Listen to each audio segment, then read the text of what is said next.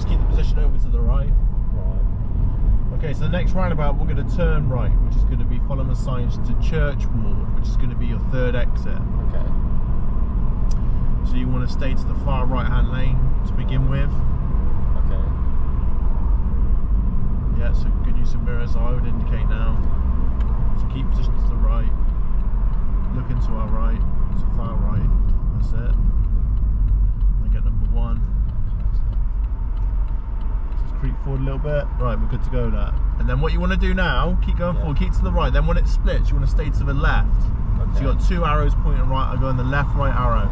So like I'll be like here, yeah? Right. Road markings at the best, and as you go round it, you will become the left lane. Well done. And then left door mirror, and then left signal and staying left. Okay.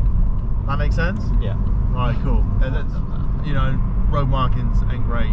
Yeah.